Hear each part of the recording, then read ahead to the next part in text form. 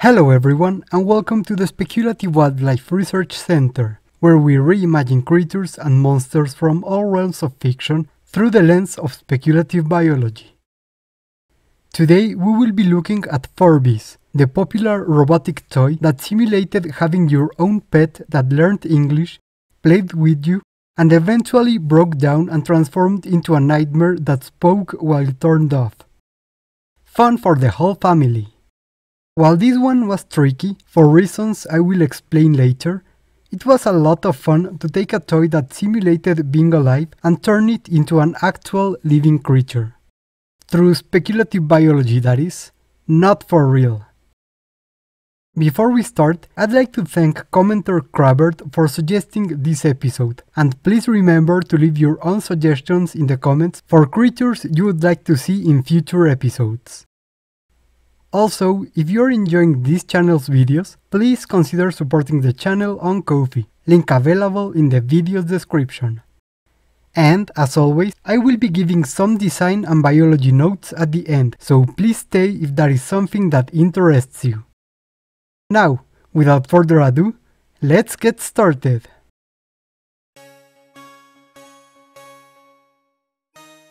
While many creatures in our world have been successfully domesticated, or at least tamed, by humanity, few have been so rapidly and recklessly molded as the Furbies.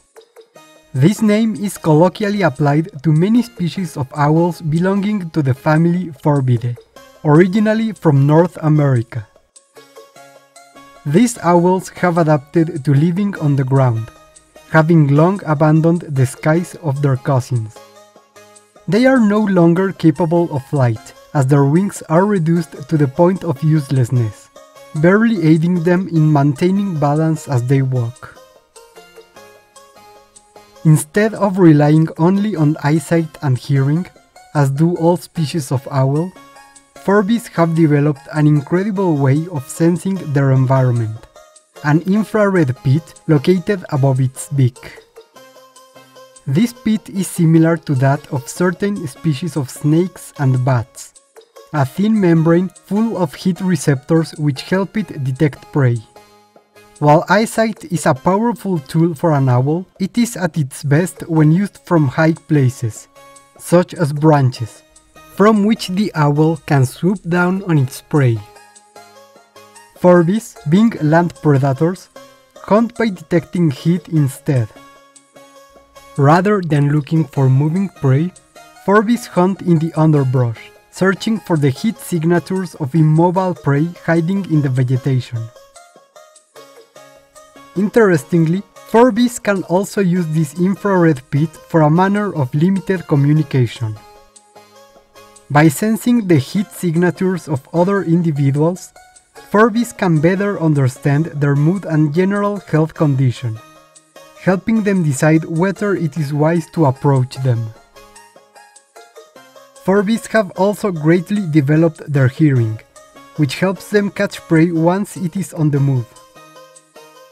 The so-called horns of these owls have developed into fully ear-like mobile structures, which can move independently to help them find the source of any sound they hear. Furbies are also notable for their intelligence. These birds have developed a complex language that has different sounds and patterns of sounds assigned to specific things, actions, and moods, aided by their incredibly wide vocal range. This vocal capacity is so developed that Furbies are capable of learning and incorporating to their language sounds heard from other creatures in their vicinity, including other species of birds, calls of different types of mammals, and even insects. These sounds can be repeated with such precision that they can even fool the originary species. For example, Furbies that have learned to imitate the howls of wolves will at times be answered by actual wolves in their vicinity. While all Furbies are capable of imitating sounds, the actual process of learning is much easier when the birds are young.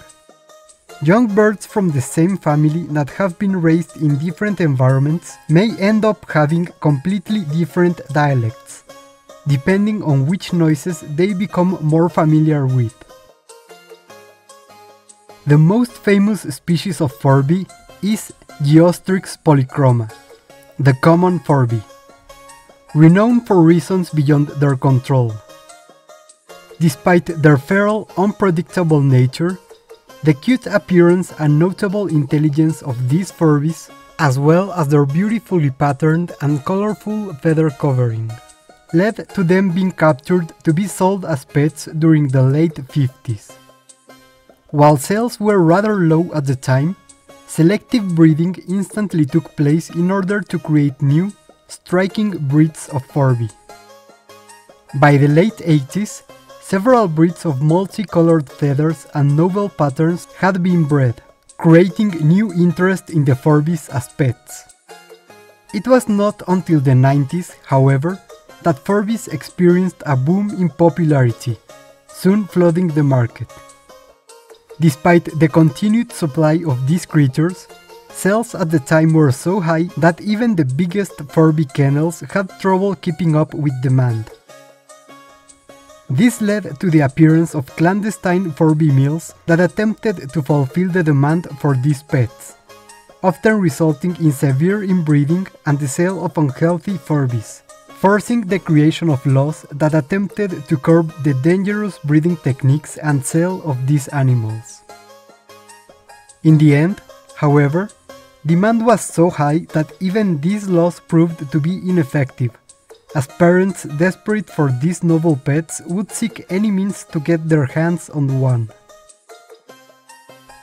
As chaotic as the breeding and buying of a Furby was, the acquisition of these pets was, for many households, only the beginning of their troubles.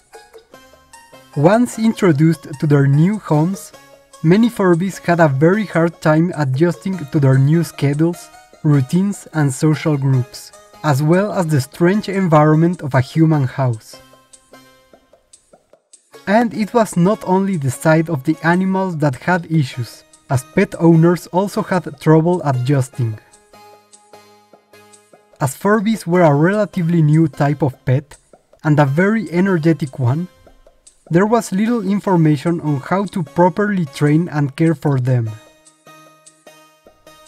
Some opted to adopt larger groups of Furbies, which ended up being a somewhat correct idea, as Furbies, being social creatures, fared much better when living in groups of their own. That said, Furbies, whether solitary or not, ended up socializing, feeding and playing at times that were inconvenient for their owners, especially at night. Many Furbies would end up trying to bring attention to themselves by loudly talking or squeaking in the middle of the night, many times frightening their owners. While many Furby owners look back on them fondly, the reality is that Furby breeding was proving to be too problematic, and the Furby market crashed before the decade was over. While most Furbies led long, peaceful lives in their homes, many unsold Furbies ended on the streets when the kennels closed down, freely reproducing in the wild.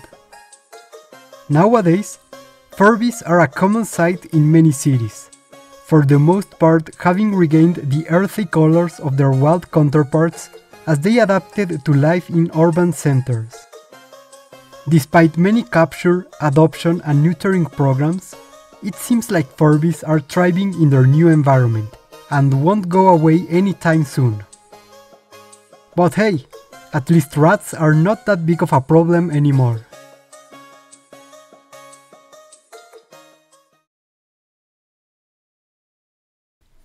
And that's it for our speculative biology look into the Furbies. Admittedly, it was a little hard at times to work on this one, since a lot of the characteristics of Furbies are supposed to simulate life, and when reimagining such toys as real creatures, all of those features are lost. As in, Furbies turning their eyes or speaking is no longer relevant, because animals already do that anyway. However, I had one other thing to work with, and that was the Furbies popularity boom, which I could use to explore how pet sales of exotic animals can have disastrous results. And also, it was just hilarious to imagine the Furby boom as happening around living animals, ending with them becoming ingrained in the fauna of cities. Just picture someone freaking out because a Furby got inside their home, or someone trying to eat a sandwich in public and getting harassed by a bunch of wild Furbies. Hilarious! All in all, I'm pretty happy with how this episode turned out. I had a lot of fun writing it, and I hope you guys had fun watching it as well. Thank you all who have placed suggestions in the comments below.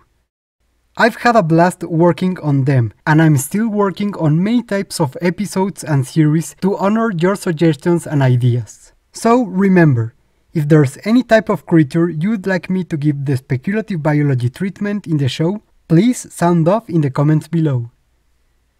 Thank you all for watching, and see you next time on the Speculative Wildlife Research Center.